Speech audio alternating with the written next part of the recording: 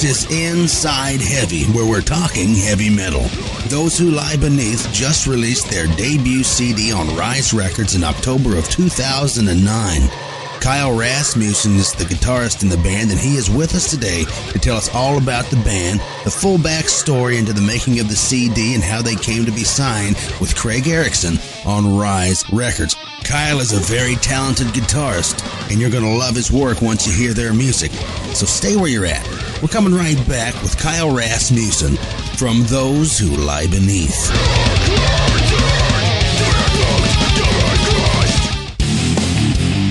Hey, Inside Heavy has got your gear. We have created a shop where you can buy everything you need to display your favorite heavy metal band on your back. What are you looking for? Hats, t-shirts, patches, body jewelry, whatever, we got it in our heavy metal gear shop, powered by Amazon.com. Check it out.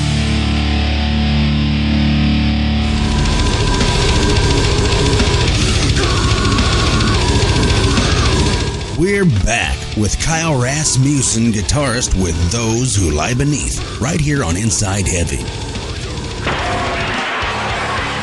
We're joined with Kyle Rasmussen, guitarist from that's a killer band, Those Who Lie Beneath. Kyle, welcome to Inside Heavy. Thank you very much. Thank you for having me. Give us right off the toss, I guess, give us a little background into your band, where you're coming from and how you got where you're at now. Well, I've been asked that question a few times, and I always feel bad because I wish we had a really exciting, off-the-wall story about how this all came together. But it's a pretty standard story of, guys that have played in local bands together for over the years, and, our current band's dwindling and falling apart, and we all got together to start one and just started hashing out some songs, and that's pretty much the whole story. Mm-hmm. How we got to where we are was pretty surreal. I mean, we had just dumped $700 into probably the worst demo you'd ever hear in your whole life.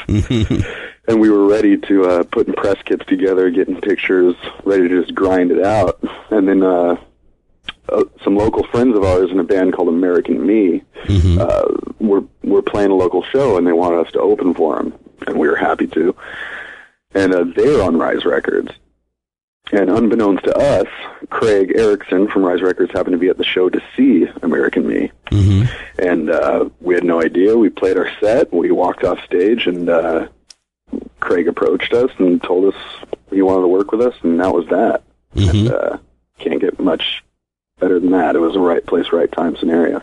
Absolutely. Did he get a chance to listen to your demo, or did you ever put that out?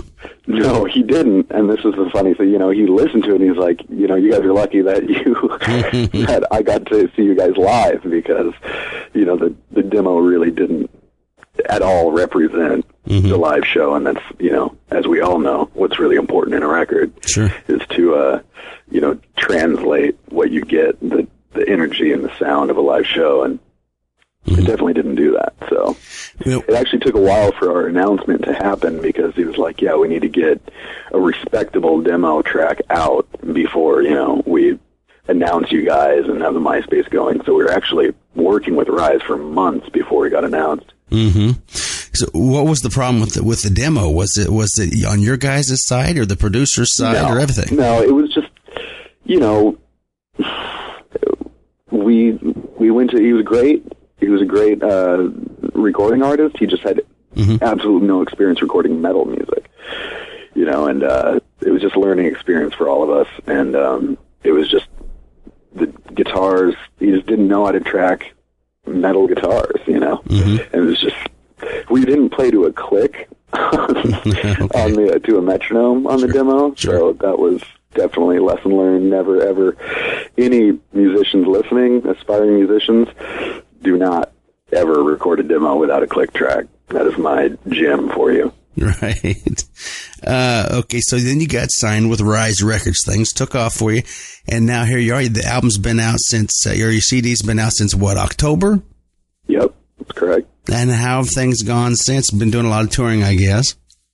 Yeah, it's been pretty surreal. Like, this whole experience has been really surreal. I mean, we couldn't really ask for anything better. It still feels like yesterday we were, sitting in our vocalist basement practicing, talking about, what we wanted to do and where these kids are going to be sent off to. But now we have, 3 months of international touring ahead of us with bands that have had an impact on our own musical career, and it's nuts. Kids from all over the world messaging us saying that, it's one of the best CDs I've heard in a long time. I don't even know where to put all of it. I'm still letting it soak in.